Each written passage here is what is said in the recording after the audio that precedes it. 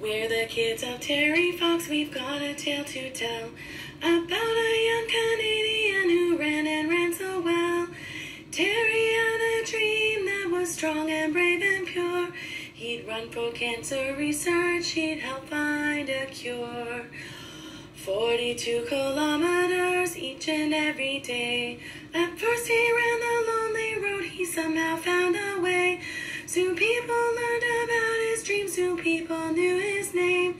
And though they came to run and cheer, his goal was not for fame. Terry couldn't finish, so we carry on his quest. It's not about the running, who runs fast or who runs best. It's all about the dream he had, so strong and brave and pure.